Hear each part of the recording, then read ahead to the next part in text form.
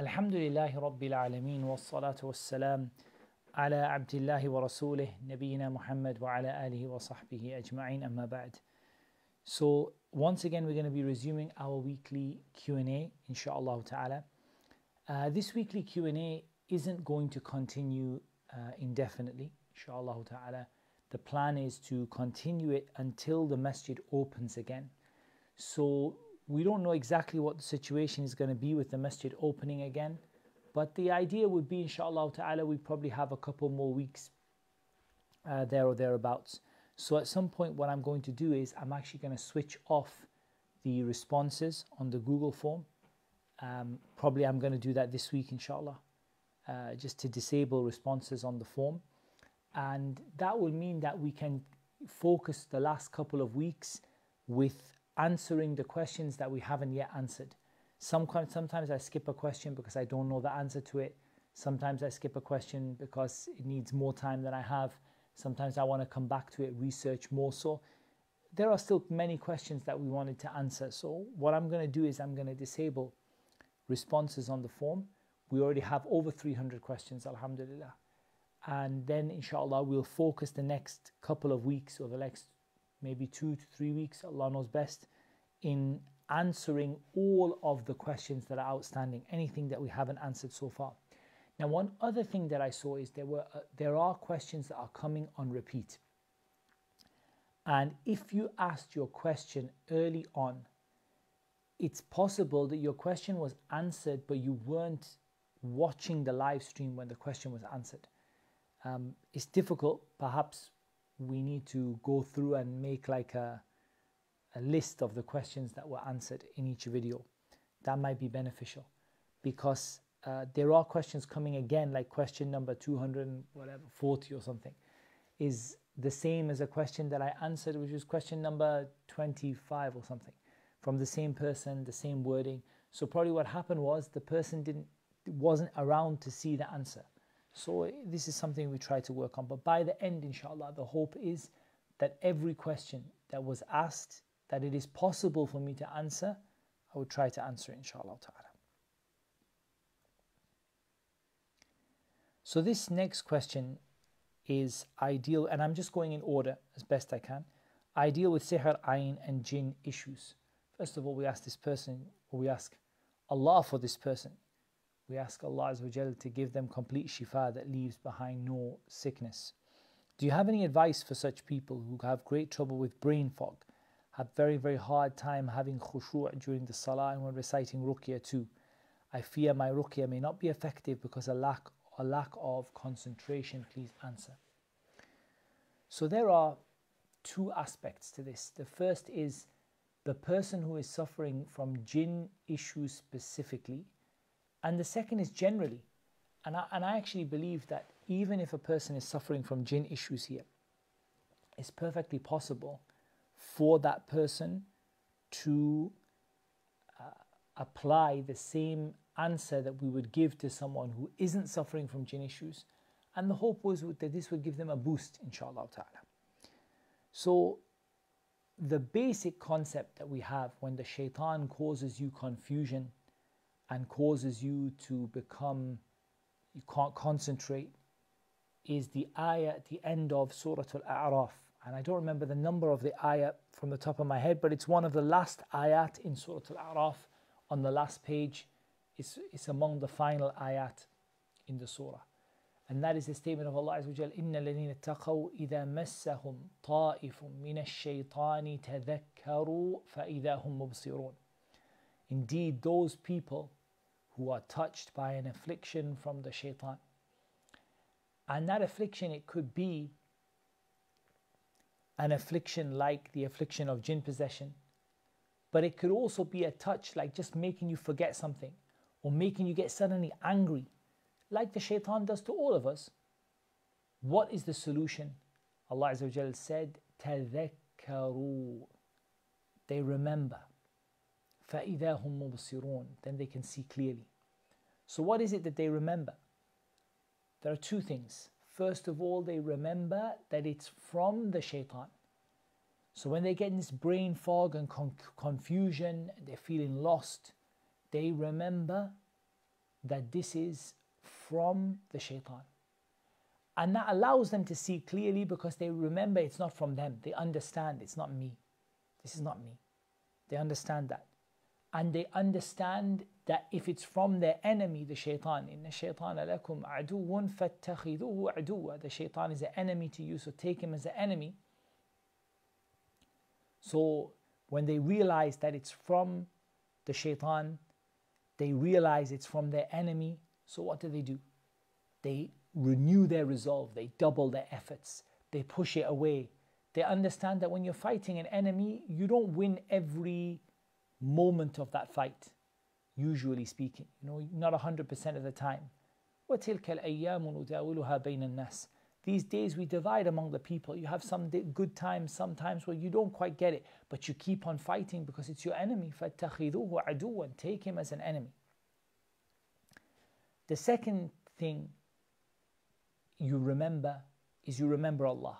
And that's why some of the scholars of tafsir, they said about the words تَذَكَّرُوا أي ذَكَرُوا اللَّهِ. They remember Allah.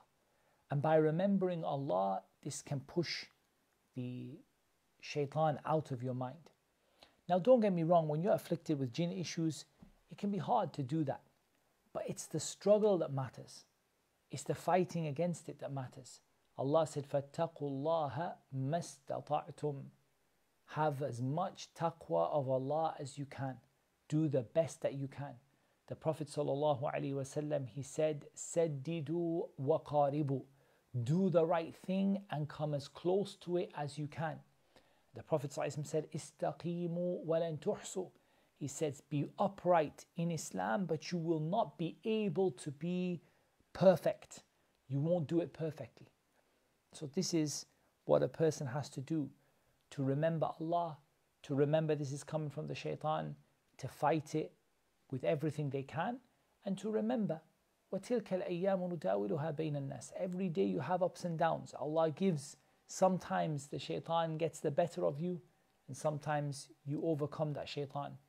But ultimately, this is so that Allah Azza wa Jal can test. وَلِيَعْلَمَ اللَّهُ الَّذِينَ آمَنُوا. So Allah can test those among you who believe. Allah can test your iman. So strive against it, struggle against it, don't despair. Put your trust in someone who is greater than the shaitan and more powerful than the shaitan. Put your trust in Allah Jalla fi'ula. Put your trust in Allah, you'll be absolutely fine. And I have a video about khushu' in salah which might be helpful. You could refer to it. It's called Successful Prayer, and it's on the Kalima UAE YouTube channel. It's one of the old videos I did while I was with Kalima Islamic Center in Dubai. So you can go to Kalima UAE on YouTube, KALEMAH UAE, and you can type in Muhammad Tim Successful Prayer, and I'm sure the video will come up in that, inshallah ta'ala. And Allah Azza wa Jalla knows best. If an individual's surname is Rahman, must they change it to something else? So the issue of first names and surnames and things like that, often what happens is that the person has a full name, but the parent splits the name between the first name and the surname. So, for example, not usually with Abd, it's not usually that the first name is Abd and the second name is Rahman, but maybe some of the different names, like, for example, Habibur Rahman or something like that. And they put Habib as the first name and they put Rahman as the second. When really these two in Arabic, they should be a compound. They should go together, like Abdur Rahman. They should be one name that is part of a single name. And with regard to Rahman, Rahman is one of those names that you can't have on its own. It's a name you can't have on its own. And the difficulty with it being a surname is that then somebody addresses you Mr. Rahman, and that's not appropriate in terms of its meaning. It's not right, because it has to be, this is a name that has to be a compound name, like Abdur Rahman or Amatur Rahman, so on. It has to be a name that exists in a compound, and it can't exist by itself. As for a person wanting to shorten their name, so let's say, for example, we give the example of Habib. There's nothing wrong with having the name Habib. It's okay, you can have the name, you can shorten the first part to Habib, but you can't shorten the second part to Rahman. You can't shorten the second part like that. Sometimes it's difficult for a person to change their surname. I don't know how easy it is for a person, but it's certainly, the difficulty is, how do you avoid people addressing you with that second name and not the first? So the first one we said is fine, but like, for example, if someone had Abd and then Rahman, how do you avoid someone referring to you as Mr. Rahman, which is not appropriate in terms of the meaning, because Rahman is a meaning that's only appropriate for Allah, whether it comes with al or without al, whether it comes as Ar-Rahman or just Rahman on its own, it's a meaning that's only appropriate for Allah. Likewise, Samad and some of the other names of Allah. There are names that you can take, like Rahim, there is no issue with that. A person can be Rahim, you can be called Mr. Rahim, there is no issue with that. But Rahman is unique for Allah subhanahu wa ta'ala, with or without al. So it's down to the person to see. For some people it might not be a problem. Person just simply says, you can either call me such and such, or you can call me my whole name, Abdul Rahman, but you can't call me Rahman. And they might find that's enough. It's enough to just tell people. Others might wish to change it formally, depending on how easy that is to do for them, and Allah Azza wa Jalla knows best. What's the ruling on the Islamic adhan clock? Is it sufficient to listen to it and not to recite it yourself? The Islamic adhan clock is an excellent tool for reminding you that the time for the prayer has come. Putting an adhan app on your phone, having a clock or a watch or an app or whatever that plays the adhan at the time of the salah is a nice thing, but it doesn't replace the adhan. And it's not considered to be an adhan for the purposes of Islam. So the adhan is a sunnah, it's not required, but there is a great reward in giving the adhan even when you pray by yourself. So especially in these days where most of us or many of us are under COVID-19 restrictions, we can't go very far, can't go to the masjid in many cases, then I would highly, highly recommend that a person takes to praying the jama'ah in the house with the people who they have with them and giving the adhan, even if they're on their own. Or the person who prays at work in a musalla, let them pray in the musalla, give the adhan. Because giving the adhan, even if you're by yourself, is a virtuous thing. But the adhan clock, that doesn't count as an adhan. It's just a reminder to remind you that the time for the prayer has come, and Allah Azza wa Jal knows best. I had already answered this question to a certain extent. It's about Islamic mortgages, and I had already answered it last week to the best that I can in this kind of sitting. Now, obviously, not every question is possible to answer in this sort of sitting, where it's a Q&A. I could only recommend maybe that if you were to go through the Principles of Islamic Finance course Sheikh Abdul Rahman Hassan has done with Al-Madrasatul Umariyah, you could go, I'm sure it's on the AMAU channel, so you could go to youtube.com, you could type in AMAU or Al-Madrasa Al-Umariyah, and you should get the Al-Madrasatul Umariyah channel.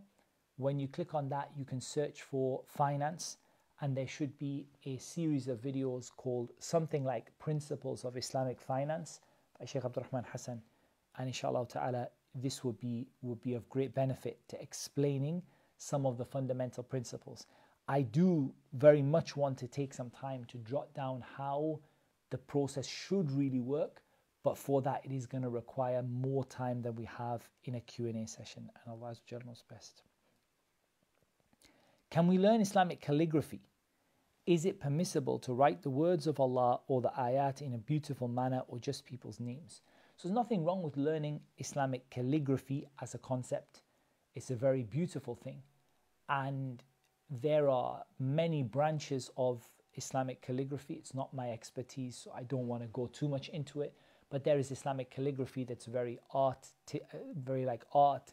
And there is also things like how to write the Mus'haf, how to be able to write the Quran and the rules for writing the Quran. That's a part of the science of ulum al-Quran, of the sciences of the Quran. So there's nothing wrong with learning Islamic calligraphy. But there is one thing we must be aware of, and that is the statement of Allah Azza wa Jal, وَلَا تَتَّخِذُوا آيَاتِ اللَّهِ هُزُوًا. Don't take the ayat of Allah as a joke or a jest or a game or something light. So we don't come to the Quran and use the Quran for artwork, because the Quran is much more serious than that. The Quran deals with Jannah and Jahannam. The Quran deals with the matters which will decide where your eternal life will be. It's not appropriate to use that for artwork. It's not appropriate to make that art out of it. So bearing in mind, nothing wrong with calligraphy, and many times this calligraphy can be greatly beneficial. Even, for example, I started a project on Allah's names, and we translated some books and podcasts and working on some videos for that. And I was hoping to have each name done in artistic calligraphy for the beauty of it. Inna Allaha jamilun yuhibbul jamal. Allah is beautiful and He loves beauty, to accompany the project. But it wouldn't be like artwork, if that makes sense. It wouldn't be something to put on your wall.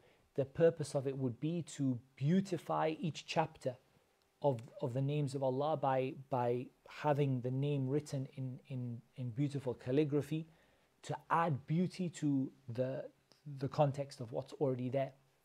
But as for a person sort of decorating their wall with the Quran or something like that, then I don't think this is appropriate to do, because it comes under, or we fear that it comes under, the statement of Allah Azza wa Jal, وَلَا تَتَّخِذُوا آيَاتِ اللَّهِ هُزُوًا.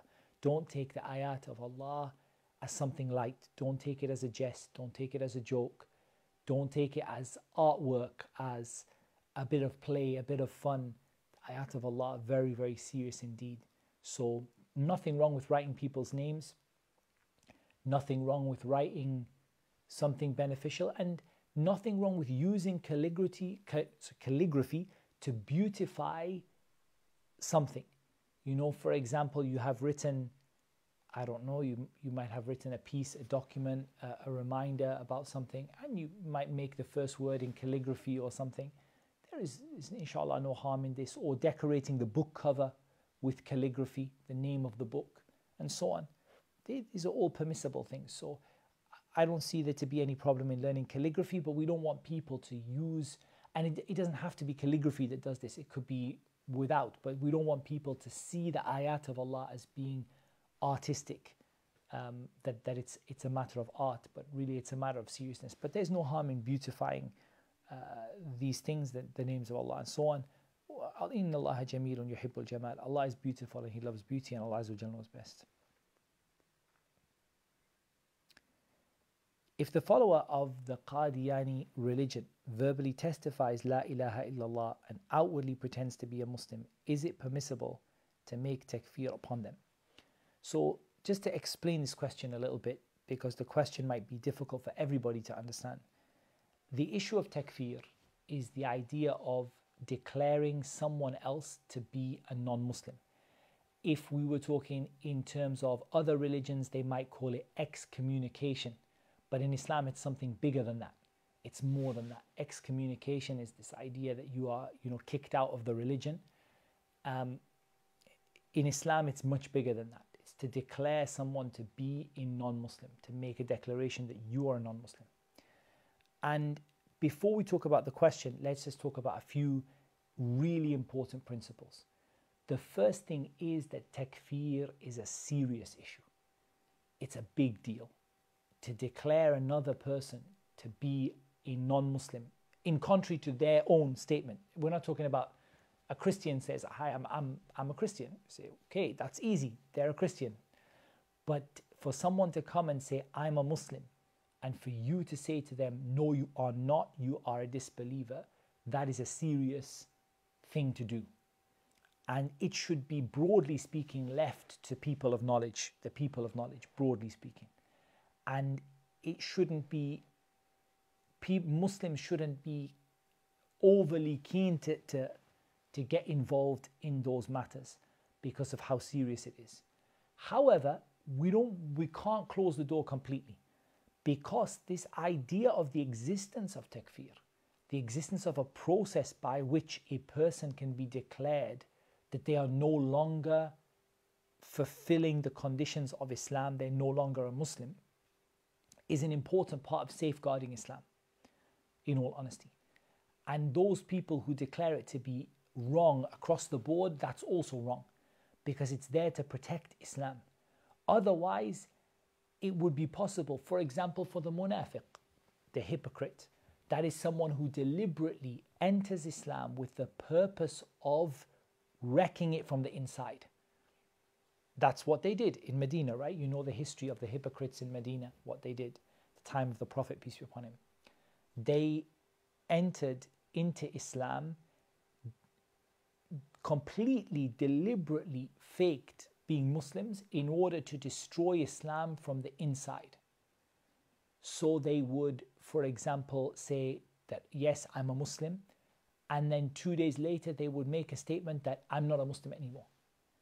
And they would do so in order to sow doubt in the hearts of people that, oh, he must have found something in this religion that's terrible or whatever.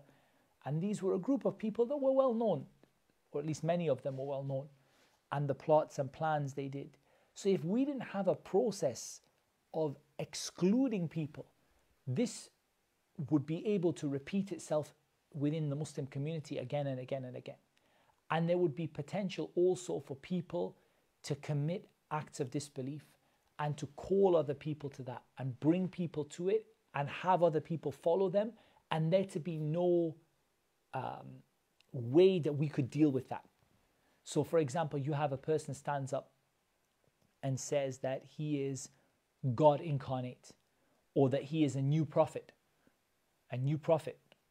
or that he is an incarnation of God, and he calls the people to that. If you didn't have the process of takfir in Islam, you would never be able to handle that situation, because you have no means to kick that person out of the religion.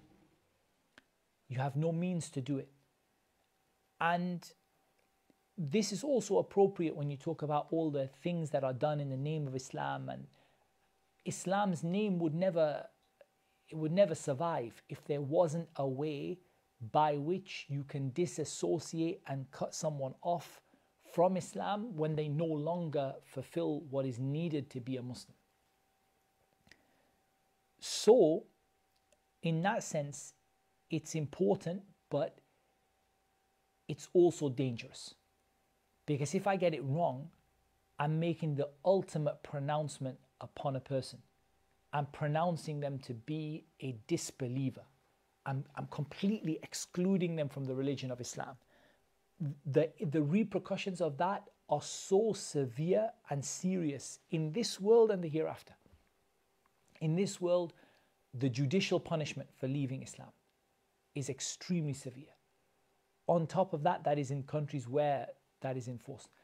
On top of that, you have even in a country where a person is not living under any Islamic rules and is not subject to any penalty, the danger of their family breaking up from them, leaving them, potentially, losing their children, their family, the community completely cutting them off. This is a really big thing. So it's really important that we tread very carefully with takfir. We understand that it's an important part of safeguarding Islam, because it's the ultimate threat that nobody can just say what they want. Nobody can just come up and do something in the name of Islam and then think that we will not respond to that, especially when it comes to matters of belief and disbelief. But even broadly speaking, when it comes to matters of all matters that go against Islam and someone does something in the name of Islam, we need to have measures that we can take to ostracize that person, to cut them off, and to stop Islam from being damaged by what they do. So it's an important part of that, tabdi', declaring someone to be an innovator, takfir, declaring someone to be a disbeliever. Declaring someone to be an innovator is of a lesser level usually, unless the innovation is one which encompasses disbelief. But it's also important to say this person isn't representing the pure Islam that they should be. Otherwise, what response would we have to things like terrorism and extremism, religious extremism? How would we respond to that as a Muslim community? In terms of theologically, I'm not talking about in terms of law enforcement, in terms of theologically, how would we respond to that? How do we tell people this is not from Islam if we don't have in Islam a takfir or tabdi', if we don't have ways of kicking somebody out of the religion or declaring that person to be completely opposed to the pure religion of Islam? So these are tools, but these are tools, they're like a sword. They have to be wielded in the hand of someone who knows what they're doing. Otherwise, that person's a danger to themselves and to other people. And that's why we see that within the groups of who are religious extremists, and those groups that are known for exceeding the boundaries of what Islam has allowed, there are a subset of them that their extremism is extremism in takfir. So they declare many people to be non-believers, to the point that perhaps some of them would even get to the point where he says there is no Muslim left on the earth except you and me, because he doesn't know how to wield that sword properly. So what happens is he goes out and tries to defend Islam, and he sees that this person's doing something wrong, and he says, you know, that man is doing something wrong, he's a kafir, he's a disbeliever. And that man's doing something wrong, he's a kafir too. And he failed to understand the limits and how we reconcile, because all of us do things that are wrong. Sometimes we do things that are incredibly wrong, and that doesn't necessarily necessitate a person to be a disbeliever as such, and that requires a lot of knowledge. The second issue is that there is a difference between making a ruling upon a group or upon a belief system versus making a ruling upon an individual person. And this is what we call takfir al-mu'ayyan, making a pronouncement of disbelief upon a specific individual. So it's easier for me to make a pronouncement of disbelief upon a particular theology, right? So we talked here about the Qadianiyah. In the Qadianiyah, without a shadow of a doubt, the beliefs that are held by that group exclude them from being a part of Islam. There is no doubt about that. And I mean that from a theological sense. We're talking about, purely from a theological sense. If you study the beliefs of that group and what they propagate and what they believe in, those beliefs are not compatible with Islam at all. It's not like they're semi-compatible. We can, they're Muslims but not good Muslims, or Muslims but they are completely and fundamentally incompatible with Islam. And the person who holds them is not a Muslim. That is a pronouncement upon a particular theology or a particular set of beliefs or a particular group of people. But then to go down to an individual, now we have Muhammad. He says, my name is Muhammad. I believe those things. There are further checks and balances needed before we can go and make that pronouncement upon Muhammad himself. Why? Because there are additional things that needed to be checked. For example, does he understand what he believes? And this is from the rahmah of Islam. Someone comes and says, I believe I am a prophet. Before we cut that person down and exclude them from Islam in every sense of the word, we first have to run through some basic checks. Does this person even sane? Do they even understand what they're saying? Do they even have any understanding? Do they understand what Islam is? People come out and say statements that, wallahi, if they said them in the time of maybe 100 years ago, the people would have been unanimous in expelling them from Islam. And today we have to say to them, do you even understand what Islam is? Do you even understand what you have said? Do you understand the severity of the words that you have said? Do you understand why that's wrong? Is the person sane? Are they being compelled or forced under a threat of punishment, or someone is threatening them in a way that is compelling them to say something? This person here who says, someone who he's Qadiani and he says La ilaha illallah and says I'm a Muslim. So we have to look at this person, because there's one of two situations. They either believe what the Qadianiya believe or they don't. But it's difficult for me to make this blanket statement upon that particular individual at that time, because I don't know the reality of that person. Is the person inclined to Islam so that they have said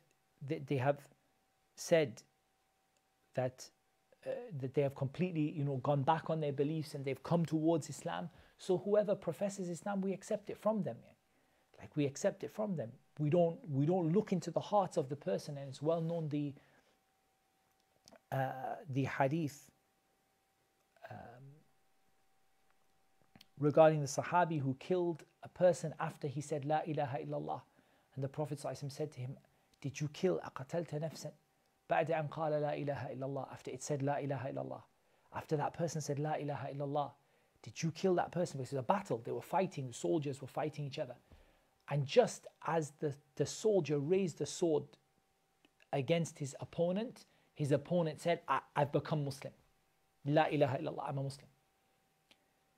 So by the law of Islam, he has to stop fighting him, because he's not allowed to continue. The enemies are fighting. One enemy, the polytheist army and the Muslim army, says, no, I've come to your side. I'm on your side now. So he saw that from this person, that this person was only saying these words to save themselves. They're only saying it to save themselves. He has no interest in Islam, and he just wanted to, he saw that the sword was on his head, and then he just said, okay, may as well, I'm with you. I quit my army, I'm going to join your army now. So when the Sahabi saw this, he killed the man. The Prophet ﷺ came to him and he said, did you kill a person after he said La ilaha illallah? He said, O Messenger of Allah, he only did it to save himself. He didn't have any sincerity in what he said. He said, have you killed a person after he said La ilaha illallah? So the point is that when a person makes a genuine statement, like, we don't have to cut the person's heart open to look inside to see, is this person really serious or not? Rather, if the person seems to be genuine, we accept it from them. However, in this case, you have someone who, this particular group of people regularly pose as Muslims, and they regularly conceal their beliefs. So, for example, we know that the belief of the Qadianiyya is to believe in a prophet who came after the Prophet Muhammad sallallahu alaihi wasallam. And we know this belief is fundamentally incompatible with Islam, and it takes a person outside of the religion of Islam. So the person comes and says, that's not what I believe. I don't believe that Ghulam Mirza Qadiani was a prophet. I believe that he was a guide.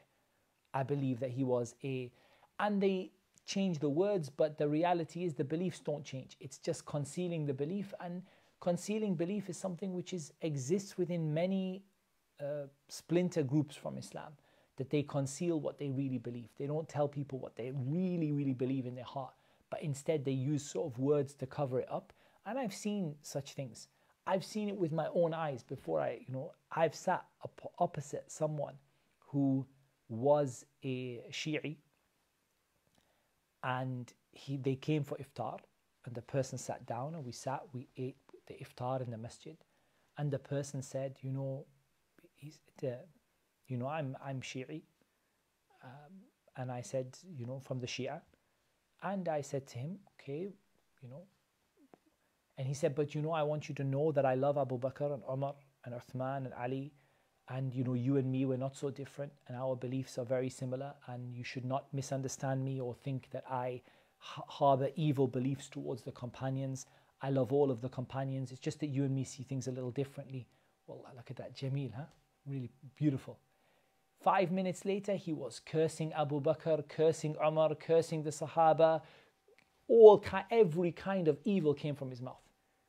Now, I'm not saying that's representative of everybody. I'm not saying it's even representative of all of the Shia. I'm just saying that I witnessed this with my own eyes. I was sat in front of this person while he swore to me, أقسم بالله جهد, he swore جهد أيمان. He swore the strongest of oaths that you and me, you just don't feel like this. We just see things a little different.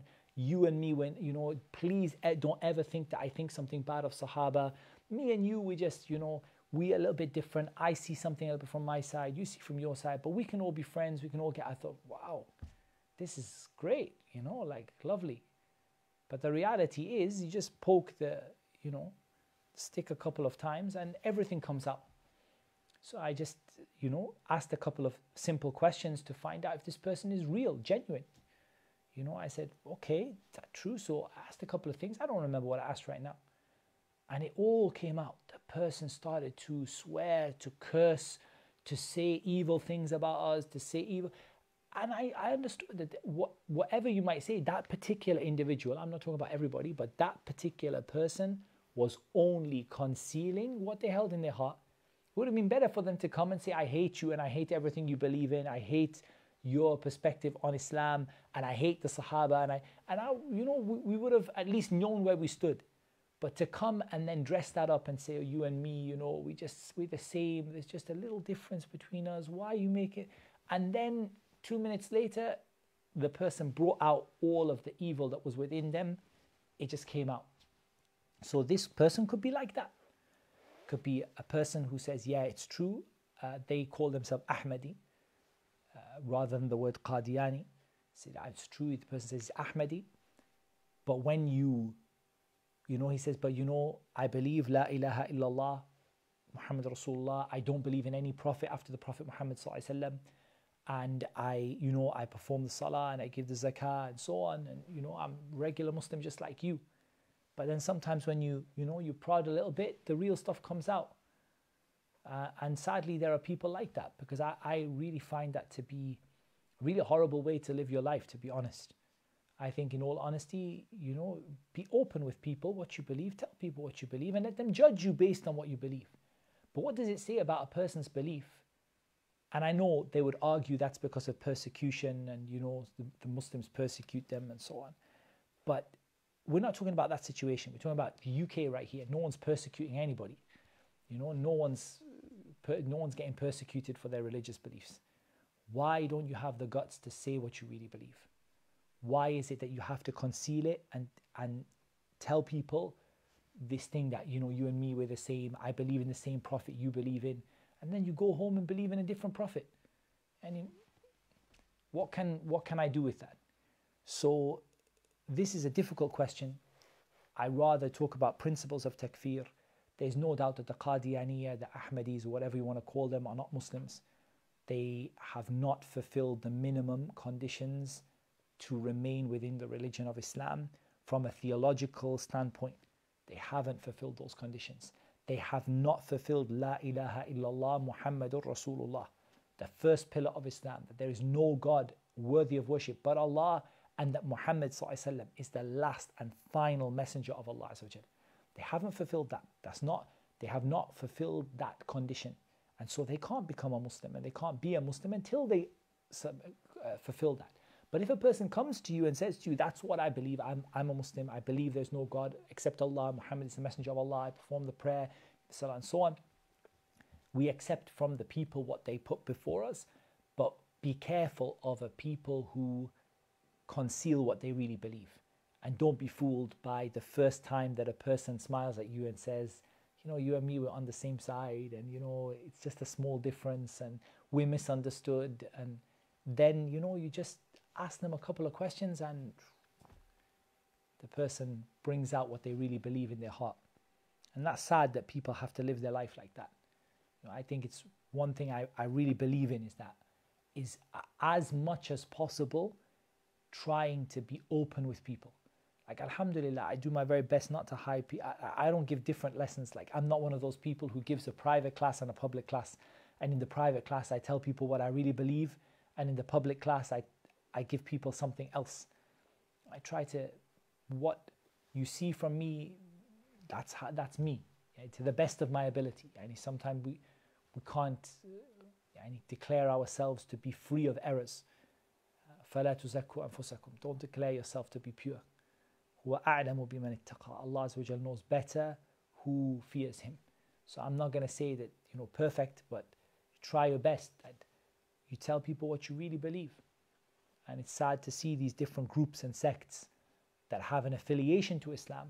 They're not Muslim, but they have that connection to Islam or claim Islam for themselves, but they're not willing to share with people what they really believe, because they know that what the people's reaction to it would be. It's nothing to do with persecution. In some countries it might be, but it's nothing to do with persecution. It's to do with the fact that if you told people what you really believed, they would have ran from you like a person runs from a lion. That's why it is, honestly. That's the same with the Shia, with the Rafida, the Ithnay Ashariya, the Twelvers, and all of these other groups. That if you told the people what you really believed, you would see them run like you run from a lion. And that's sad that a person conceals their belief like that. Wallahu musta'an. How do we respond to people? It's a beautiful question. How do we respond to people who say, why do you believe in Allah? It's a beautiful question. May Allah Azza wa Jal bless the brother who asked this question. Why do you believe in Allah Azza wa Jal? And that really shows you that a person is really thinking. Because often in a da'wah situation, to begin with, before you have knowledge of Islam or before you gain knowledge of Islam, you might understand the truth of it internally. Like me personally, I get it. In my mind, Islam is true and I understand why I worship Allah. But the question is, can you express to someone else why you do it? Can you express to somebody why it is that you worship Allah? And here I'm going to give you a little bit of advice. And again, if you would like to refer to a more detailed course, there is a course on the Kalima UAE YouTube channel, KALEMAHUAE, and the topic is called the Fiqh of Da'wah. The Fiqh of Da'wah. It's a nice topic, inshallah. Give a bit more detail. But one of the most beautiful things you can do is, why don't you respond with the Quran rather than responding with your own attempt to express why you worship Allah Azza wa Jal? So I'm trying to find the words, why do I worship Allah Azza wa Jal? Someone might say, well, I haven't memorized the Quran. But you don't have to. Alhamdulillahi Rabbil Alameen, Ar-Rahmani Ar-Rahim, Maliki Yawmiddin, Iyaka na'budu wa Iyaka nasta'in. That's enough. And I'm sure that the person who asked this question memorized those 4 ayat. Alhamdulillahi Rabbil Alameen, Ar-Rahmani Ar-Rahim, Maliki Yawmiddin, Iyaka na'budu wa Iyaka nasta'in. This, if you present it correctly, can answer the person's question. All praise is due to Allah, Lord of the worlds. In fact, if you want to stop there, it's enough for you. The rest is extra. If you just want to stop with Alhamdulillahi Rabbil Alameen, that is your answer. I praise Allah. And praising Allah is a kind of worship. And I believe that Allah is deserving of that praise. He doesn't need it because He's a Samad. Qul huwa Allahu ahad, Allahu Samad. He doesn't need it. He doesn't need it. A Samad is the one who doesn't need anyone. He doesn't need it. But everyone needs Him. But He deserves it. Alhamdulillah. All praise is deserving to be given to Allah. Why? Why is it deserving? Because Allah is Rabbul Alameen. Allah is the Lord of all of the worlds. The world of the men, the worlds of the animal kingdom, the world of the angels, the world of the jinn, the worlds that we know and the worlds that we don't. Allah subhanahu wa ta'ala is the Lord of all of them. And if we talk about what the Lord is and what the Lord does, the sustainer, the controller, the creator, the provider. All of those things come within the one who everything that happens in this universe happens by his creation and his command, subhanahu wa ta'ala. Add to that Ar-Rahman Ar-Rahim, the most merciful, the bestower of mercy. Maliki Yawmiddin, the true owner of the day of recompense. Ultimately, that's why we worship Allah, because of his names and his attributes and his actions. Because the names and the attributes and the actions of Allah make him deserving of worship. And it's really interesting when you think about slavery. Slavery to a human being is nothing praiseworthy. Did anyone ever get praised for being enslaved by another human being? Slavery is something that it's a low status to be a slave, to be enslaved. It's the lowest level of society, right? You know, if you talk about the social, levels, the lowest you could imagine in any society in the history is for a person to be enslaved. And yet the greatest status a person can ever achieve, and the highest of all of the statuses, is to be a slave to Allah. And that's because slavery to Allah is deserving. As for slavery to a human being, no human being has that right of what's the word? That they're necessarily better than you in that regard. But Allah subhanahu wa ta'ala is the one who deserves for you to be a slave of Allah, to be a servant of Allah. He deserves it because he is Rabbul Alameen, and that encompasses all of his names and attributes and actions, because of his mercy, because of the fact that we will be gathered to him on the day of judgment and we will have to answer for what we do, and no one will be able to help us on that day except Allah Azza wa Jal. He's Maliki Yawmiddin. And for that reason, because of those names and those attributes and those actions, Iyaka na'budu wa iyaka nasta'in. You alone we worship, and you alone we ask for help. As I said, a second question might come up, that a person might ask the question and say, well, does your God need you to worship him? Why does God need our worship? Why, if he's so powerful, why does he not let us do whatever we want? Why constrain us and restrain us? You see, he doesn't need our worship. We need to worship him. He doesn't need our worship. Whether the whole world worships him or the whole world disbelieves in him, it doesn't change anything for him. But worshipping Allah is the right thing to do because he deserves it. And it benefits you ultimately, because it's what's going to bring you happiness in this world and the next. And what's going to bring you tranquility in the heart is to recognize your Creator and to worship your Creator based upon what you recognize from his names and his attributes and his actions. And that's not a comprehensive answer, but it's just a simple answer you can give.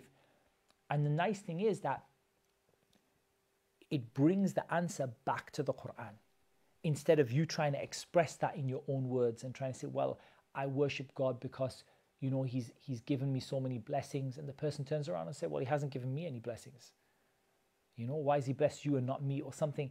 And you find yourself struggling to explain what you believe. You know it, but you can't find the words. So use the words of Allah instead of your own words, and then explain what it means to people. So who is Ar-Rabb, the Lord? And why is this so significant? Who is Ar-Rahman, Ar-Rahim, Al-Malik, Maliki Yawmiddin? What does that mean for us as Muslims? Al-Ahad, Al-Samad. Just explaining Surah Al-Fatiha and Qul Huwa Allahu Ahad be enough. Even Qul Huwa Allahu Ahad, if you want to try it a different way, why do you worship Allah? Qul Huwa Allahu Ahad, Allahu Samad, Lam Yalid Walam Yulad Walam Yakul Lahu Kufuwan Ahad. It can be used to explain the same thing, that he is one. There is no one else that does what he does. He's unique. Nobody does what Allah does. Unique. Nobody can do what Allah does. Nobody can give me what Allah can give me. Nobody can bless me with what Allah can bless me with. Nobody can harm me with what Allah can harm me with. Nobody can punish me the way that Allah can punish me. Allah is Ahad. He's unique in this.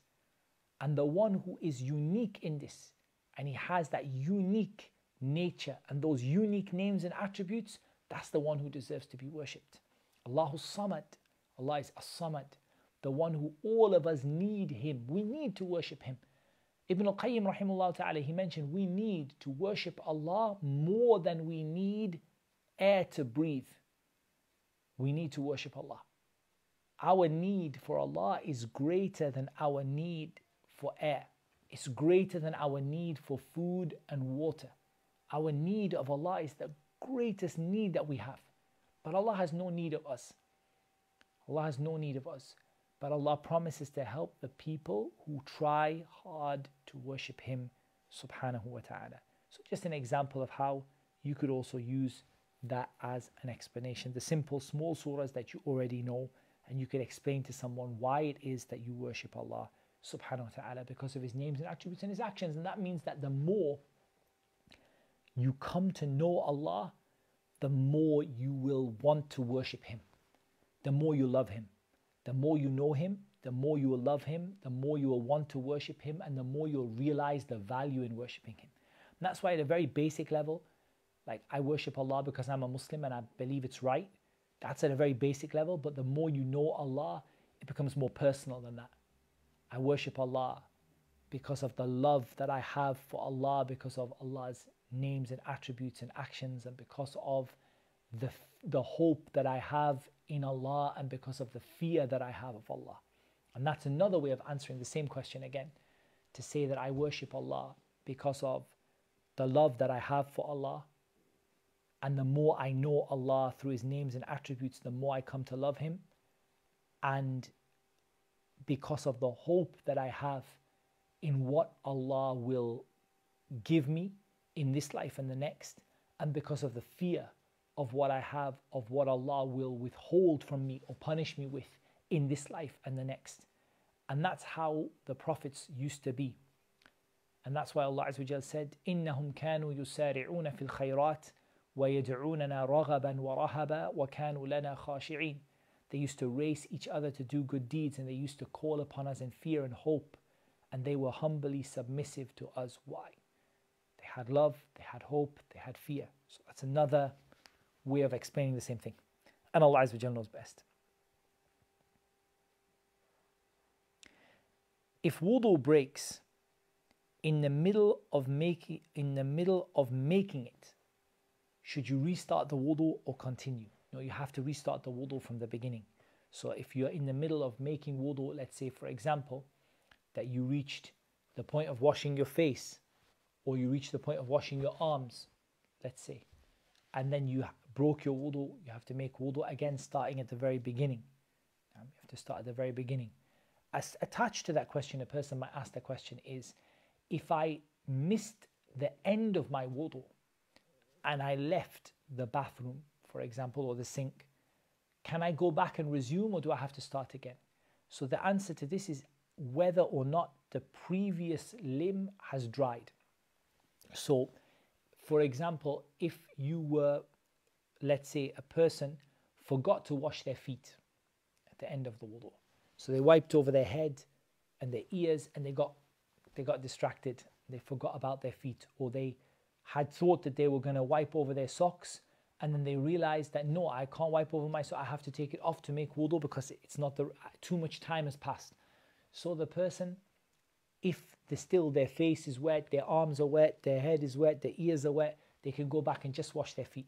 But otherwise, a person, if it's become a while and they've just become dry, then the person needs to go and make wudu again from the beginning, and Allah Azza wa Jalla knows best. We'd already answered about Zakatul Fitr, that it should be given as food. Next question. What advice would you give to a person who still feels like their iman is low despite it being Ramadan? The person feels depressed due to a lack of purpose. They have limited knowledge of the deen, they pray and fast because of the family, and at such a point of despair, to the extent where they feel they have no energy to change, and are among the people that are destined to go to Jahannam, wal-'iyadhu billah, to hell, and we ask Allah's refuge from that. A person must never, ever, ever lose hope. Because if you lose hope, really, it's kind of thinking badly of Allah. Because it's not the greatness of your sin or the greatness of your mistakes or how far you are away from the religion, but it's the greatness of Allah, and the greatness of Allah's forgiveness. And whatever sin you do and whatever mistakes you made and however far you are away from Islam, you are not further away than Allah's forgiveness. You haven't done something greater than Allah's forgiveness. You haven't done something greater than Allah's mercy. You can't. Allahu Akbar. Allah is greater than that. I always hear Muslims saying Allahu Akbar, Allahu Akbar, Allahu Akbar. Allahu Akbar. Allah is greater than that. Allah is greater than that. Whatever sin you did, Allah is greater than that. Whatever, however far away you went, Allah's mercy is greater than that. But you have to go and seek it. And I think the problem is that you look ahead of you and you think, how do I get all the way over there? But actually you get there with very small baby steps. It starts with a tawbah, just asking Allah for forgiveness, making a resolve that I really would like to change.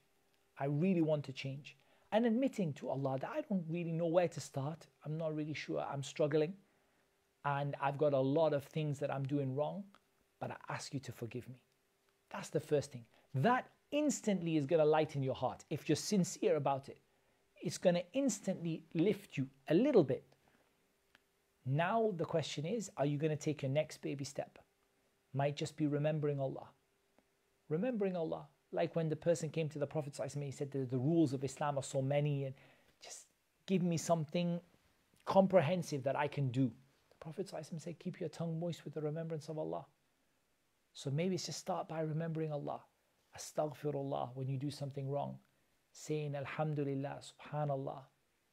And then you see, where does the next step lead you? And where does the next step lead you? And these steps, you might be able to carry them out in a day or a week or a month or a year. But you keep taking those steps. And every time you see an opportunity to change in something, okay. So the person says they're praying because of their family. So if you're going to pray, you may as well get rewarded for it. It doesn't make sense to pray and not get rewarded, right? May as well pray and get rewarded for it. So you may as well make it sincere for Allah and not for your family. Because if you're going to pray anyway, best to pray and get rewarded rather than pray and get nothing because of the intention not being right. The prayer's not going to be perfect. You're not going to pray like the Sahaba did the first time you stand to pray. Rather, maybe all of us, if we gathered our prayer together, wouldn't reach the prayer of one of those companions of the Prophet ﷺ. But you try your best. You try a little bit more, just sincere. Just keep asking Allah to forgive you, to guide you, to help you. What was the dua in Ramadan that we kept telling everybody to make in the last 10 nights? Allahumma innaka afuwun tuhibbul afwa fa'fu anni. And I don't know if many of you have heard, it's a beautiful video. And I'm sure it's been subtitled into English. Sheikh Abdul Razak al-Badr, Hafidhahullah Ta'ala, and he tells the story of what happened to him one night in Ramadan. He said he was going out to the masjid with his father, Hafidhahullah Ta'ala, and his grandfather, Rahimahullah, and they went out and they passed by, and it was the 27th night of Ramadan. The night when many people think, and we don't have proof that it's guaranteed to be Laylatul Qadr on that night, but many people think it's Laylatul Qadr. And people expect it to be. And there were some young kids playing loud music in the car. They're not going to pray, they're just sitting listening to their music. They were disturbing everybody else with the loud music, disturbing the people going to the masjid. The Shaykh, he passed by, he just knocked on the car and he just spoke to them, and he said that he spoke to them anyway. And he said to them that, at least if you're not going to, join in like that, at least, switch the music off. At least don't disturb the other people. Tonight, look, it's the 27th night of Ramadan. It's the last 10 days of Ramadan. And then the Shaykh taught them the dua, Allahumma innaka afuun tuhibbul afwa fa'fu anni. Oh Allah, you are the one who pardons the most. You love to pardon people, so pardon me. And he taught it, and at first the boys, they were like boys, they said, Yeah, we learnt it. Sheikh said, A'id, repeat it for me. And he couldn't repeat it. So the Sheikh again repeated it to him slowly. And he said, if you do nothing else tonight, didn't go and pray. If you do nothing else tonight, just make that dua. The boys, they didn't go and pray. They didn't join the people praying.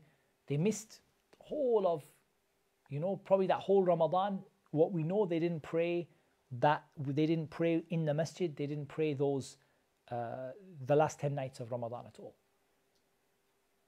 Sheikh said after some time, he went to a town to deliver a lecture, and he saw a young man very, very practicing. He said, I saw upon him all simat al-khair, yani all the signs of good on him. He looked like a good practicing Muslim. And he came to me and said, Sheikh, I was one of the boys in that car that night. Just from a dua. They went from that to that. And now he organized the Sheikh's lectures in the city, in the town that he was in. He was the one organizing the Sheikh's lectures. He was one of those young kids messing about in the car that night, who learned that dua, Allahumma innaka afoon tuhibbul afwa fa'fu anni.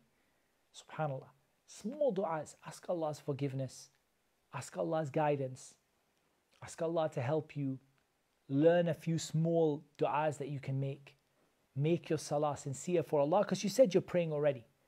So if you're praying already, I don't need to say to you about taking baby steps and starting to pray, because you're praying already. But make it sincere. Every time you see, what you're going to see is Allah is going to open for you one more step. And then you have to choose, am I going to take it or not? You take it, Allah will open you one more step. You take it, Allah will open you one more step. What's my evidence? وَيَزِيدُ اللَّهُ الَّذِينَ اهْتَدَوْا هُدًى. Allah gives increase in guidance to those who are guided. And that's my evidence, that every time you take one step further down that road, Allah opens you one more that you can take. But then comes the issue where a lot of people start to get scared of where they're going. And I don't mean about hell. If people are scared of hell, that would be a good thing. But people start to get scared about what they might turn into. What's going to happen to my friends? What about my life? What about my lifestyle? What I eat and drink and where I go and how I have fun. It's all going to go. Where are these steps going to lead me? What am I going to look like? Imagine let's say, for example, it could be anyone. There's a sister, for example, going through this situation, for example. And she's thinking, am I really going to see myself, all wearing hijab and everything and, covering myself like that 6 months down the line? My friend's not going to talk to me anymore. My life is going to fall apart. Maybe in a relationship, that relationship's going to break up. I'm going to be left with nothing. And the shaitan keeps on telling you, Shaitanu ya'idukum al-faqra wa ya'murukum bil-fahsha. The shaitan promises you poverty and he threatens you with, or he commands you. He threatens you with poverty and he commands you to do evil. And so a person starts getting scared, and so they don't take the next step. Even though they're taking baby steps, nobody's pushing you that hard. You're just taking small baby steps. I started to pray, I started to do this, but then there comes tests along the road, and you have to be prepared for them. If you really want Jannah, you really want what's with Allah, you have to be willing just to keep on taking those baby steps. And don't be scared. Don't be scared. Because as anyone will tell you who's taken those steps, where you will end up will be so much of a better place than where you are now. You'll be so much happier with yourself. Your life will be so much better. Your friends will be so much better. You'll have so much more fun. Everything will be better. But you have to keep taking those baby steps, step by step, bit by bit. Keep on looking. There's another chance for me to do something. Okay, I've never ... before. Okay, Bismillah. It's my time to start now. And you'll taste something. You'll taste the sweetness of Iman. And when you taste the sweetness of Iman, Iman is the sweetest thing. And so you will become attracted to it, and you'll develop a sweet tooth for Iman, inshallah, and you'll be okay. Don't ever despair. If you despair, it's because you don't know Allah. You didn't give Allah you weren't fair to Allah if you despair. Because you considered that Allah is not great enough to forgive you, or that Allah is not great enough to have mercy on you, or Allah is not great enough to guide you, and that is a huge, huge sin to think of Allah like that.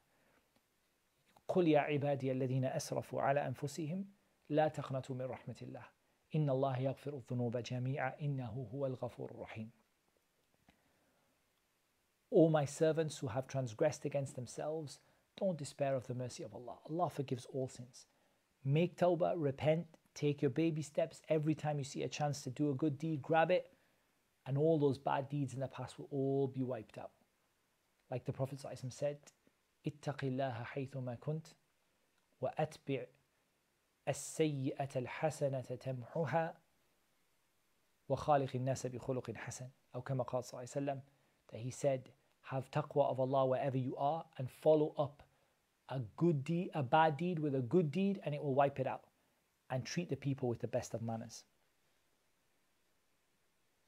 What's the ruling of photography and videography?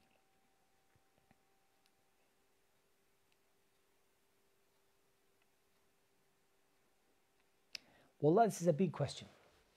It's a big question, and it's not an easy question.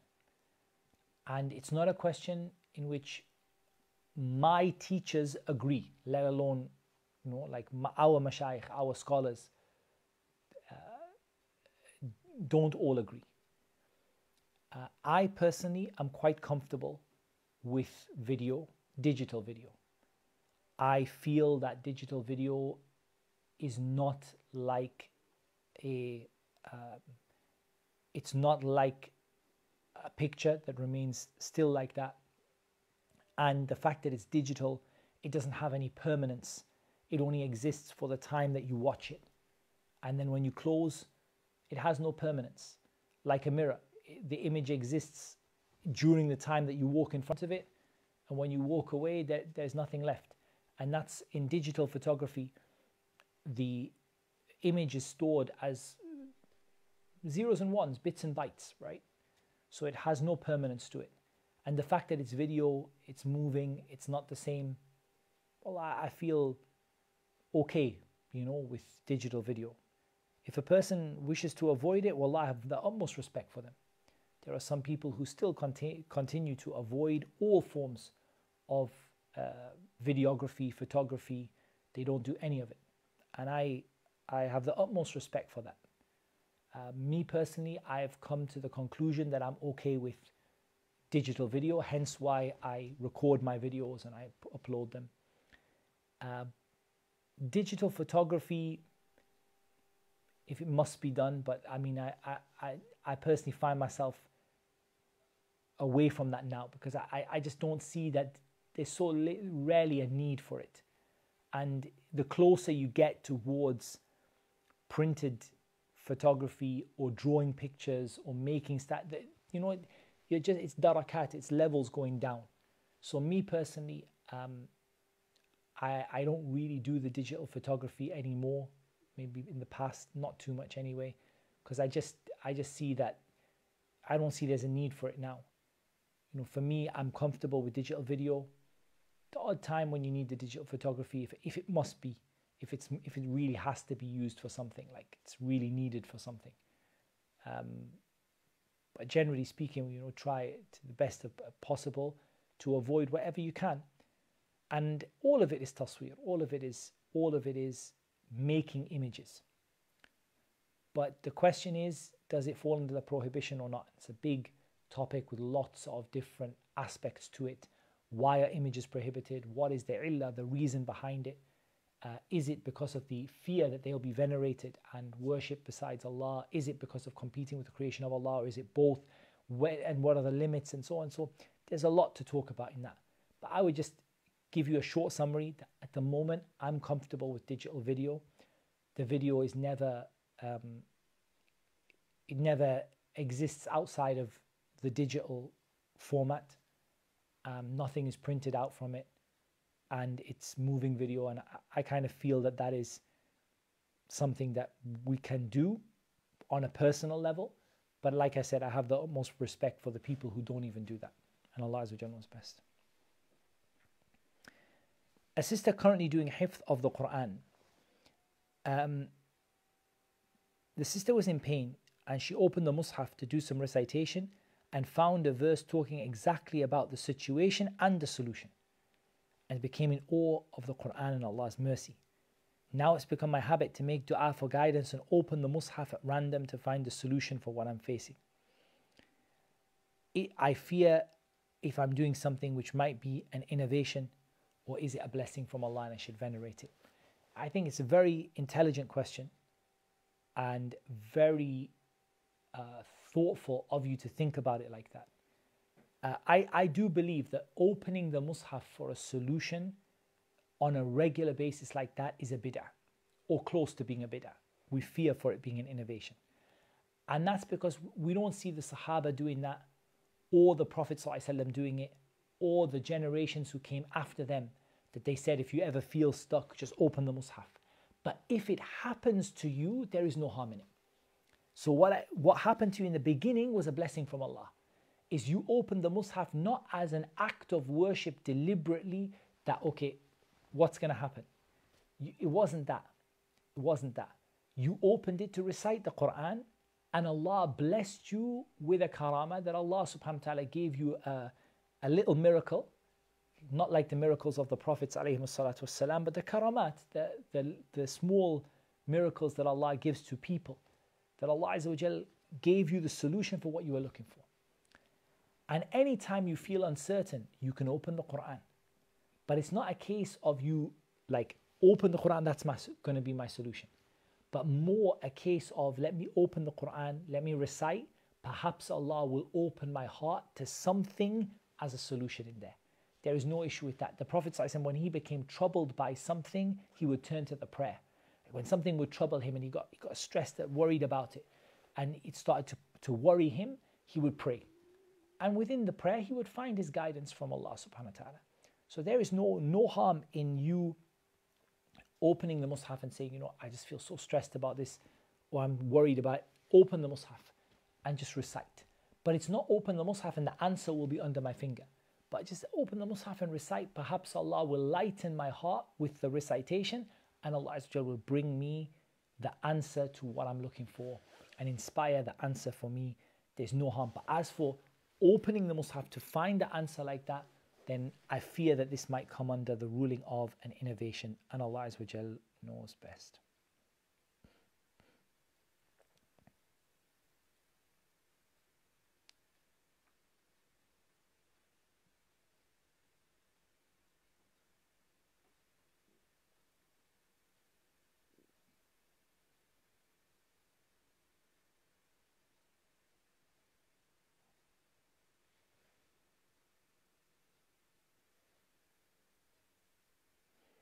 Okay, this is a very important question, and I hope I can do this answer justice, to be honest. So the questioner asked, what can be done about the rampant anti-black racism plaguing the Muslim Ummah, especially and sadly by Arabs? It's curious that very few scholars speak about this situation. I know the Prophet ﷺ's last sermon condemned racism, and in the Quran it says taqwa is the most important characteristic of the person. Are there ahadith that look down upon black people? Please answer. Wa jazakallahu khairan. May Allah Azza wa Jal reward you with good as well. Wallah, this is a very important question, and it's very relevant in our time, and in reality it needs an answer which is thoroughly prepared and given its right, because it's a major issue facing people in the world today, in all different religions and cultures. And it is something which is, we would be wrong to say that it's not facing the Muslims as well.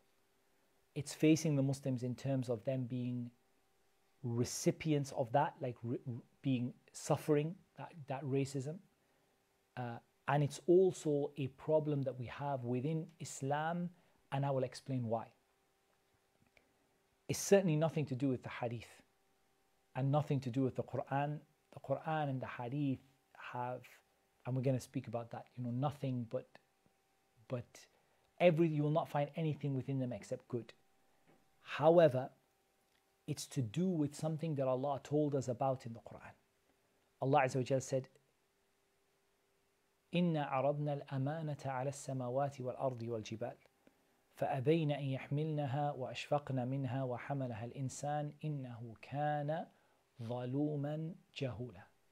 Allah said, we offered the responsibility of following the laws and the rules of Islam to the heavens and the earth and the mountains, and they refused and declined it, and they were fearful of it, and mankind took it on. Indeed, he was extremely oppressive and extremely ignorant. This ayah at the end of Surah Al-Ahzab, it tells us that there are certain characteristics that exist within people that are fundamentally ignorant and oppressive characteristics. Unless a person is guided away from those characteristics and is guided to something better.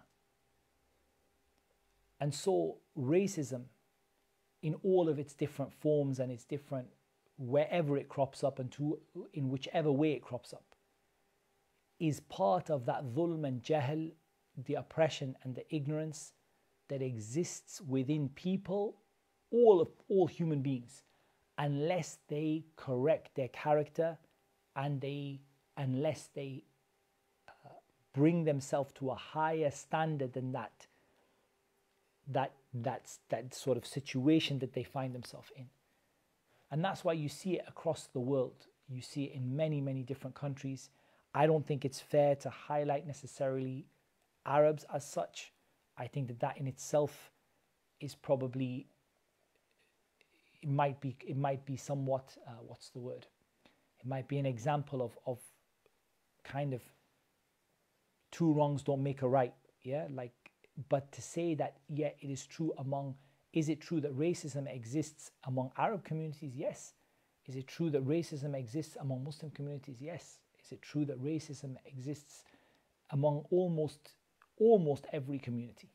Has forms of this, because this is from al-Jahiliyyah. It's from the ways of the time before Islam came and gave us izzah. Islam came and gave us honor. Islam came and told us that what matters to Allah Azza wa Jal is your heart and not how you look. Inna Allah la yanzuru ila suwarikum. Allah doesn't look at how you look. Allah doesn't care what color skin you have. Allah doesn't look about how you look or how beautiful or whatever. Allah doesn't look at how you look. Allah looks at your heart. And the Prophet ﷺ told us there's no virtue for a white man, or as the Arabs say, al-ahmar, the red man, over a black man, or a black man over a white man, except by a taqwa. By how close you are to God, that's what matters. That's what Islam came with. But this jahiliyyah, the people don't leave it. This ignorance that came from the time, that came from before Islam, that came from the ignorance that people live in if they don't have Islam to correct them, and they don't have Islam to bring them. And I honestly believe, wallahi, Allah Azza wa Jalla said, وَلَقَدْ كَرَّمْنَا بَنِي آدَمَ. We have certainly honored the children of Adam. Allah didn't say we have certainly honored the white man. And Allah didn't say any specific race or any specific color or any specific ethnicity. Allah said, وَلَقَدْ كَرَّمْنَا بَنِي آدَمَ. We have certainly honored Bani Adam. So every single one of Bani Adam has a right to be honored, has a right to be, their status to be, and their, what's the word? The sanctity of themselves, their life, their blood, their honor, their wealth. That sanctity cannot be taken from a person from the children of Adam. Certainly not because of the color of their skin. Allahumma, unless we're talking about a judicial punishment which is carried out against a criminal, that's a different matter. But the children of Adam have been honored by Allah. And this brings us back to, where did we all come from? Kullukum min Adam wa Adam min turab. All of you came from Adam, and Adam came from the dirt. And that's why you have different colors among Bani Adam, among the children of Adam. And that's what the Prophet ﷺ taught us, that when Allah Azza wa Jal created Adam, He created Adam from the turab, from the earth, the dust of the earth. Look at the dust of the earth. What do you see in it? Do you not see some of the sand on the earth is white as white can be? And do you have the harra, the volcanic rock of the earth, which is dark black? And you have earth which is brown, and you have earth, which is light, sandy colored, and you have all the spectrum of colors in between. And because Allah Azza wa Jal created Adam from the earth, so the children of Adam came out with many different colors and many different looks and different skin tones that the children of Adam came with. All of you came from Adam. The name Adam itself, the name Adam, the actual word Adam in Arabic, actually means dark-skinned. The word Adam. I never quite found out whether it means extremely dark, what exact skin tone it means. I mean, some of them said that Adam, it means aswad, it means black. And some of them said Adam, it means very dark brown. But in any case, the word Adam, it means dark-skinned. The word Adam, the name. Some of the, I read some people said that was the color of the skin of our father Adam, alayhi salam. That requires further research, why he was given that name Adam. But the name itself means dark-skinned. Ultimately, all of us came from Adam, whatever skin color we have. All of you are from Adam. And that's why I remember a very interesting, it's kind of a light-hearted, it's not a light-hearted topic, but it's a light-hearted story. I remember being with a group of brothers. We were all different from different, different backgrounds, different skin tones, or what have you.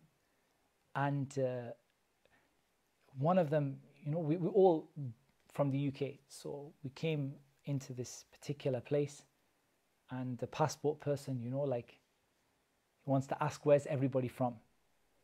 So of course, when I tell him I'm British, he accepts it from me. Of course you're British, go. Like as if, what does that mean? Yeah, no problem. British, Asli, really? Like 100% genuine article? Okay, go. But one of the brothers, he gave him a hard time. You know, like, where are you from? No, don't tell me you're British. Where are your parents from? And then, very, very beautiful answer the brother gave. He said, I'm from Turab. I'm from the dirt. I'm from Adam. Ultimately, I'm from the same place you're from. So this whole idea of looking down on people because of their skin color, or because of their ethnicity, or because of their tribe, all of this is from Amrul Jahiliyyah, from the matters of pre-Islamic ignorance. And if you see what people were like in pre-Islamic times, wallah, you can't imagine the level of oppression and the level of ignorance that was there before Allah raised us with Islam. So ultimately, we as Muslims should be at the forefront of displaying to the rest of the world how to behave. Because the rest of the world, sadly, remains upon its jahiliyyah. It hasn't gone out of this jahiliyyah. It hasn't gone out of this ignorance and oppression, because it hasn't been guided out of it. And the Muslims, we have a duty to show to other people what it really means, or what it really means to have and to see people on the scale of taqwa, not on the scale of how they look. To judge people in terms of their commitment to the religion, and not to care about what color skin the person has, or where the person comes from, or their background, and so on. And that we show people the sanctity of the lives of Bani Adam, and how important it is to preserve the life of every single individual from Bani Adam, as we said, except or unless we're talking about the issue of punishments and so on, and you know, that's a separate topic. But generally, وَلَقَدْ كَرَّمْنَا بَنِي آدَمَ, we certainly honored the children of Adam. And as for the Prophet ﷺ, then he set the best example of this. So you see the Sahaba, they didn't see between themselves those things, and whenever those things cropped up, and sometimes things cropped up, because remember, this is a human, a human flaw, something like a disease of the heart, which is from the matters of Jahiliyyah that people don't leave. People keep coming back to it, and they keep coming back to it, and they keep falling into it. Whenever things like this would happen, be it racism or tribalism or whatever, the Prophet ﷺ would stamp it out, and he would ensure that the people understood, إِنَّمَا الْمُؤْمِنُونَ إِخْوَةً, the believers are nothing but brothers. The believers are nothing but brothers.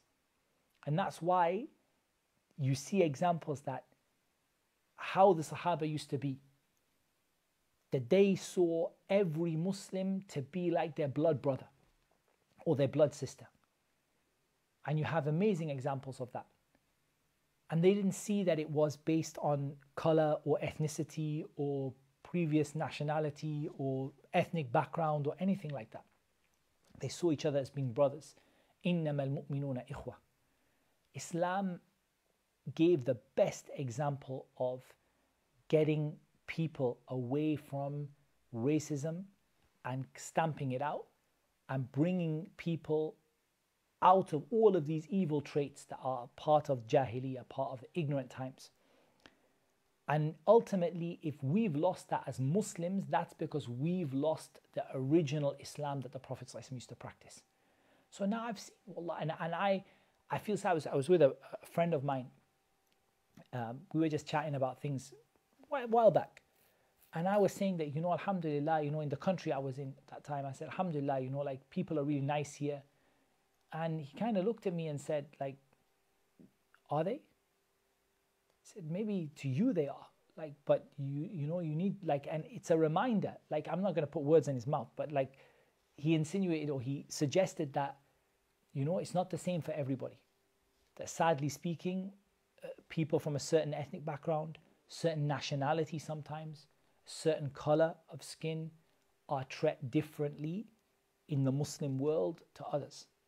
And that's because those people who are treating them differently have left the Islam that the Prophet ﷺ taught. Not as in left Islam, but they've let it go. They've let it go. They've passed it aside. And instead they've gone back to al-Jahiliyyah, back to how things were before Islam came. And there are, subhanAllah, amazing things to reflect upon. This answer needs a proper, detailed answer.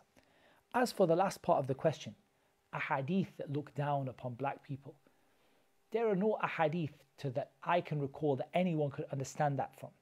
However, if a person has heard a hadith and maybe misunderstood it, for example, then it's important to mention the hadith so it can be clarified what the meaning of the hadith is. I can think of, in fact, the opposite. I remember the hadith just from the top of my head. And maybe this is an appropriate hadith to quote. The hadith of the lady, she used to clean the masjid of the Messenger of Allah. She was a black lady. She used to clean the masjid of the Prophet. And many of the people didn't really think anything of her. Like they didn't see her as being someone really important. She was just a lady who cleaned the masjid. She used to come herself and make her time and sweep the masjid and clean the things out of the masjid. The masjid was sand. The base of the masjid was sand. And so she used to come and clean the masjid. And one day she didn't come to clean the masjid. The Prophet ﷺ said, where is the lady that she used to come and clean the masjid? Where's this woman? Sahaba said, she died. We shrouded her, we buried her, we prayed over her. And they didn't inform the Prophet ﷺ about it. They didn't tell him. Because they thought that it's insignificant. It's just someone who comes and cleans the masjid. It's nothing important. And people would die. Not everybody, the Prophet ﷺ can't be around for all of his companions. The Prophet ﷺ became upset when he heard this. And he told them to show where her grave was. And he stood by her grave and he prayed over her. And that's just an example of how the Prophet ﷺ, he didn't see that this woman was any less because she was a black woman or because she was a cleaner. She wasn't let's say, a noble woman or someone who had a lot of status in the society or a person. She was just a cleaner. But the Prophet ﷺ took care of every single one of his companions. There are many, many examples of among the black companions of the Prophet ﷺ, many that we know and some maybe that we don't know. And if someone were to gather these together and to bring together their life stories and to share it with people, people would, inshallah ta'ala, benefit a great deal from that. There's a lot of things that need to be done. But we as Muslims need to challenge this. And this is the last point that I'll make on this topic. We need to challenge racism within ourselves before even we look to challenge it on a wider level. In terms of the wider level, the wider society, yes, I think that as Muslims, we are concerned with al-maslahatul amma, the things which are generally in the interest of everybody. And from in the general interest of everybody is for people to be treated fairly regardless of color. That is something that is in terms of the police and so on. That is something that is in the maslahah of everyone. it's in the interest of every single person living in those countries, in the West or wherever, and everywhere else, that people are treated fairly. Because everyone would want that for themselves. You want to be treated fairly and justly, not to be treated differently based on the color of your skin. That's one aspect. But at the same time, also the Muslims need to be careful. Not everything that the non-Muslims do is it appropriate for a Muslim to follow. No doubt, we as Muslims have to find our own contribution to this. That's what I'm trying to say. I'm not trying to sort of detract from anything, but I'm trying to say that we have to find our contribution that's appropriate to us as Muslims. We should be لِلْمُتَّقِينَ إِمَامًا, examples for the pious. And that means we have to challenge it in our families. We have to challenge it in our children. We have to correct these mistakes when we see them, and we have to be aware of what's happening. And sometimes it hurts you when you're not aware, subhanAllah. Like when your close friend says to you, like, bro, you don't, like, if you were me, you'll see how people treat you differently. And it's sad, wallah, and it hurts to think that you're not aware of those things. So we have to be aware of them. We have to raise awareness among Muslims. But we've got to do this in the way that Islam tells us. We're not going to go behind everything that the non-Muslims do and copy it. The Prophet ﷺ said, وَمَنْ تَشَبَّهَ بِقَوْمٍ فَهُوَ مِنْهُمْ. Whoever resembles a people is one of them. And that's something that I worry about sometimes. There might be a just cause, a good cause. But sometimes not everything that is done under the name of that cause might be Islamically right. What matters is Islam. It doesn't matter what I think or what someone else thinks. Islamically, is this such thing allowed? So we must be careful to do things in the way that Islam allows it. And in terms of ourselves, raising awareness, in all of the different spheres and different areas, and challenging these things when they happen, and educating people, and educating our families, educating our communities. And I don't think it helps to kind of, as much as, and I might be, I don't know whether people might, inshallah, people understand what I'm saying, that I don't think it helps to say that the Arabs do this, and the Arabs do that, and the Arabs are, I think that's part of the same problem, to be honest with you. It might not be on the same level. No doubt the mistreatment of certain groups within the Muslim Ummah is worse than others, no doubt. But it also doesn't help to take a big brush and paint everybody with it. Because among the Arab community, I've met people, wallah, from among the best of the people. And the most, people who, wallah, if we could achieve even 1% of what they achieved, wallah, like it would be amazing. And people who I have seen with my own eyes, and people who maybe you don't know, you're thinking about mashayikh and so on, but people who I personally know, who, wallah, I saw from them the best of akhlaq and the best of manners towards all the people. And there's a particular brother, and I'm not going to mention his name, but it's a very, from a Saudi family, a very honorable brother from a Saudi family with a good family name and a good reputation. And wallah, I saw the way that he dealt with the migrant workers, people who were sometimes African migrant workers or Bangladeshi migrant workers, Indian migrant workers, people who really suffer in that society. And wallah, he would stop the car and you would think that that worker was the teacher and that he was the student. Like the way that he would talk to them, the honor, the good manners that you would see, that you see people like that, and it reminds you that not everybody is the same. There is a problem. We're not going to say there's not a problem. We should call a spade a spade. There's a problem everywhere. It's a human problem, because it's a problem from the time of Jahiliyyah, and we need to and the problem is that the Muslim world has slowly slipped back into all of the aspects of Jahiliyyah, in everything. The prayer, the way we practice Islam, the way we treat women, everything has slipped back into the time of Jahiliyyah. Everything has gone backwards. But there remain people in every community, who continue to uphold that Islam as the Prophet ﷺ did. And what we just need people to do is just educate people about Islam. Because when you see real Islam, subhanAllah, it will open your eyes. It will open your eyes. When you see real Islam, it should open your eyes. And I think there are evidences of people who went through that experience. Malcolm X comes to mind, and others who, when they saw what Islam really represents, they understood that Islam is the solution. But we have to educate and we have to correct this issue within our Muslim community. And of course, if there are ayat or ahadith that people want to understand properly, Allah doesn't oppress anybody, so you don't have to worry about that. But you do sometimes have to look at a hadith and ask, okay, what's the meaning of this hadith? What's the context of this hadith? And so on. And inshaAllah ta'ala, the people of knowledge can explain those to you. It's not a comprehensive reply to the issue. It needs a lecture as much as it needs anything else. But just a few words that I wanted to say, and Allah Azza wa Jal knows best. Just another 5 minutes, inshallah ta'ala, trying to get through as many questions as possible. So my sister works as a financial manager. Money is arranged only after her approval. Things that come under the marketing department, such as payments for TV ads, printing of advertising posters, events held at shop outlets, etc., video clips with music, posters with women showing their aura, events containing music, the financial manager signs papers to approve money for these things. I want to broaden this question a little bit wider and talk about a very simple principle. This principle will help you to answer many of these related questions. And that is the statement of Allah Azza wa Jal, وَتَعَاوَنُوا عَلَى الْبِرِّ وَالتَّقْوَى وَلَا تَعَاوَنُوا عَلَى الْإِثْمِ وَالْعُدْوَانِ.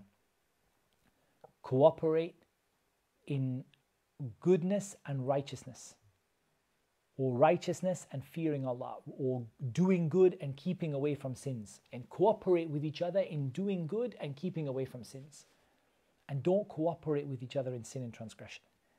Any responsibility or any job in which you're required to cooperate and facilitate sin and transgression is not permissible. That's a principle like that.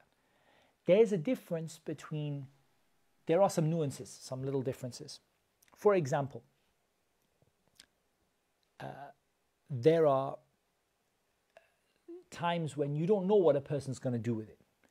Like, for example, I'm in a shop and I'm selling items, and someone comes to buy a knife. It's not my responsibility whether they're going to use that knife to stab someone or they're going to use that knife to chop up onions. Regular person came, there's no obvious sign of anything wrong with them, and they came to buy a knife. It's their problem. I have to, it's not for me to know what's behind a person's intention. But when it's clear that a person is not going to use that for good, that's one thing. You see qara'in, you see evidences or indicators of that. That's one thing. And the second thing is that when you are actively facilitating something wrong to happen. When you sign those papers, when a sister signs those papers that says that the money can be spent on this, the only way they can achieve their goal is with her signature. The only way. And so it's a kind of cooperation upon sin and transgression. We ask Allah Azza wa Jal to make it easy for her to find something better than that. Because there will be something better, inshaAllah ta'ala. No one ever leaves something for Allah except that Allah will give them better in its place. I think we'll take the last question in this one.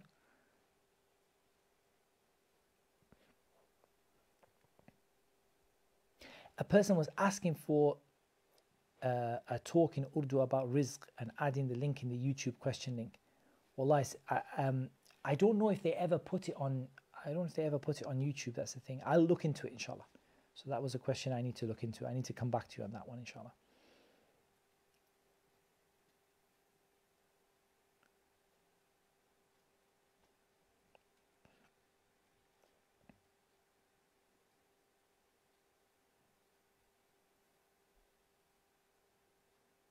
So, final question we'll deal with here is very, very good question regarding the statement of Ibn Qudama, وَإِنْ أَسْلَمَ الرَّجُلُ فَخَافَ عَلَى نَفْسِهِ مِنَ الْخِتَانِ سَقَطَ عَنْهُ.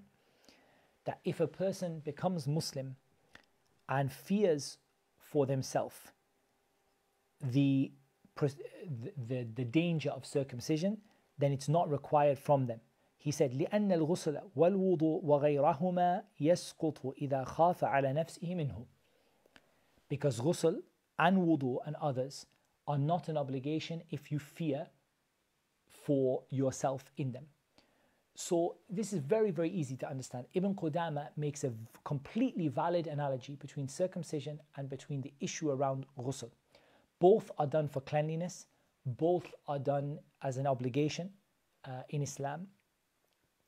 So what happens if you have a wound and you fear that if I make ghusl, I'm going to die or I'm going to become severely ill by making ghusl? We have a text in the hadith of the Prophet ﷺ that the person doesn't make ghusl. The person isn't required to make ghusl, they make tayammum instead, because if they were to take a bath with that wound, there is a danger that they would die or they would become severely, severely ill. That is the one who ghusl is prohibited, or ghusl, they are excused from ghusl. So the same situation applies to circumcision.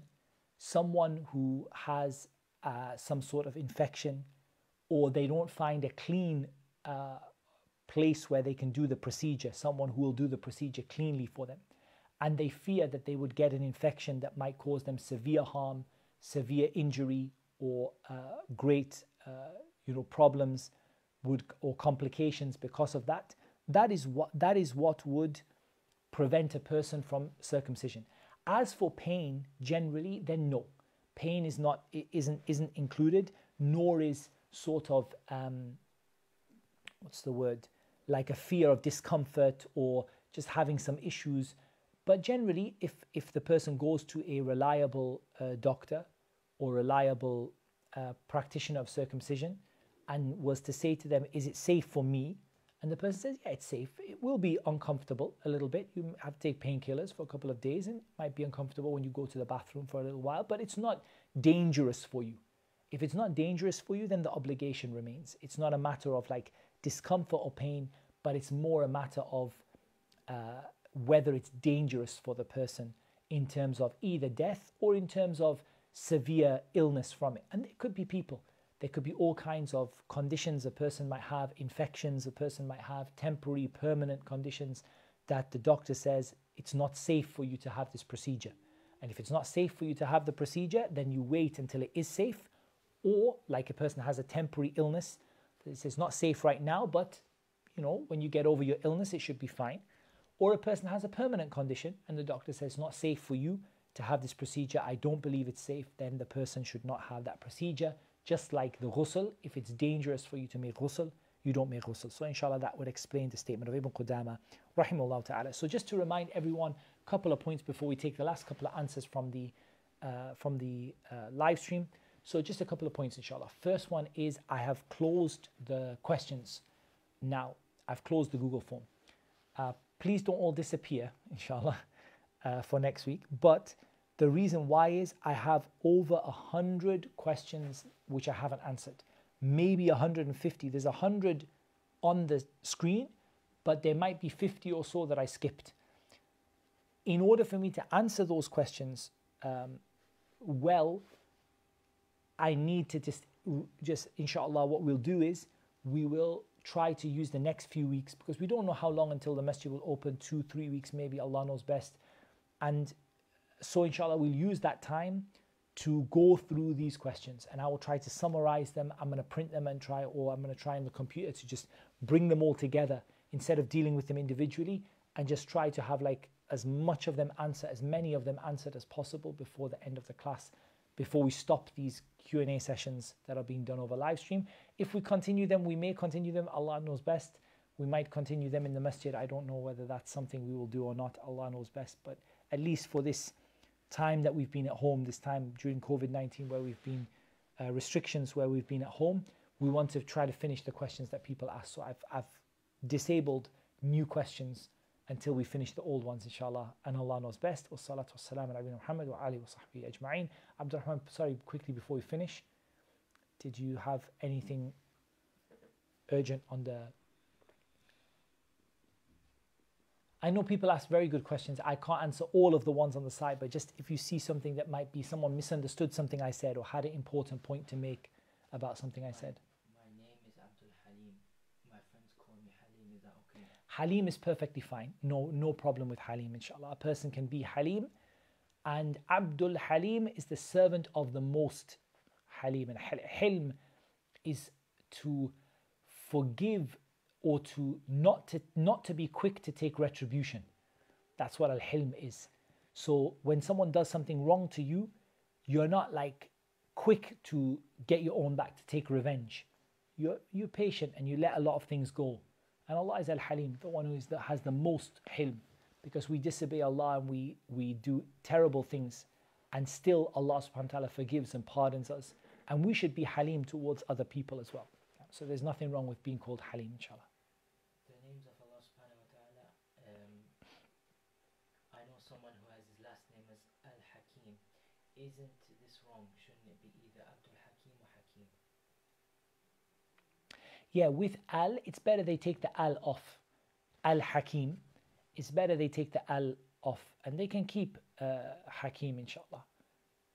There's nothing wrong with Hakim, but they can take the Al off so that they don't get called Mr. Al-Hakim or something like that. And let them call themselves Hakim. Hakim is fine, inshallah. Was that all from the ones that we had to answer? Okay. That's what Allah made easy for us to mention. We'll be back next week, inshallah, finishing off questions. We can't take any more new ones, except there's always the live chat. People can post a question and we can see what we can do. And that's what Allah made easy for me to mention. Whatever I said that was correct, that was a gift from Allah, from His grace and His mercy. Whatever I said was incorrect was just a mistake from myself, and Allah and His Messenger have nothing to do with that, sallallahu alaihi wasallam. And Allah knows best. Wassalatu wassalamu ala nabiyyina Muhammad wa ala alihi wa sahbihi ajma'in.